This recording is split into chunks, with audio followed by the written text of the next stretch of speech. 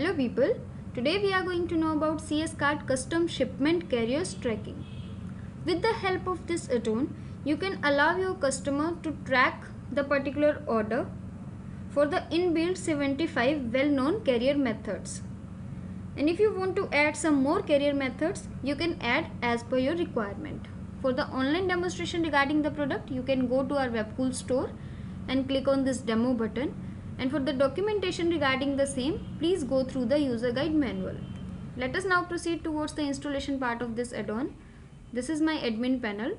Go to add-ons section and click on manage add-ons. Click on this plus button to upload and install a new add-on. Click on local and browse the file which have been provided to you by Webcool. Click on upload and install. Once the add-on is installed successfully, go to the admins section and click on backup and restore. Here you can view .sql file. Select the file and click on this setting button and click on restore to restore the data of this file. Here you can see that the data has been imported successfully. Now go to the administration section again. Go to the shipping and taxes tab. Here you can view a new tab, custom shipment carriers. Click on this. Here you will be able to view all the inbuilt 75 carriers which the add-on supports.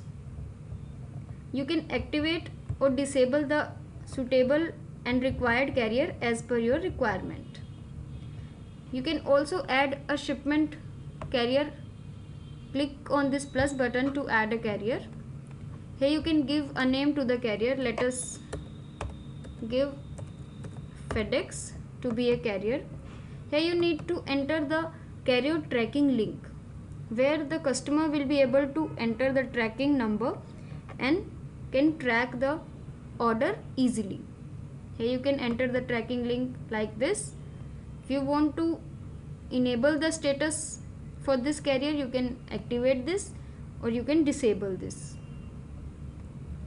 You can click on this create button to create a new carrier, and once it is done, save and close the option.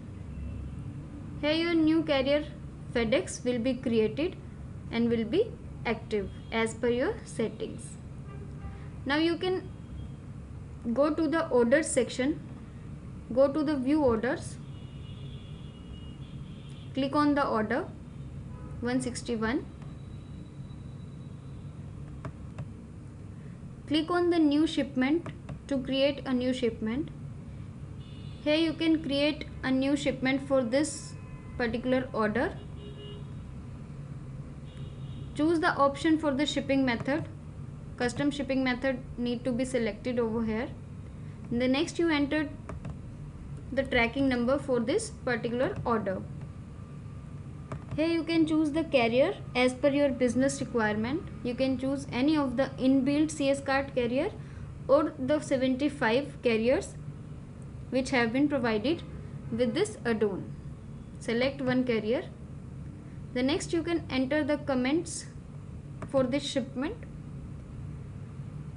For next you can choose the order status. Whenever the shipment is made, you can change the order status. If you do not want to change, you can select do not change. And if you want to send the shipment notification to the customer, enable these settings and click on this create button.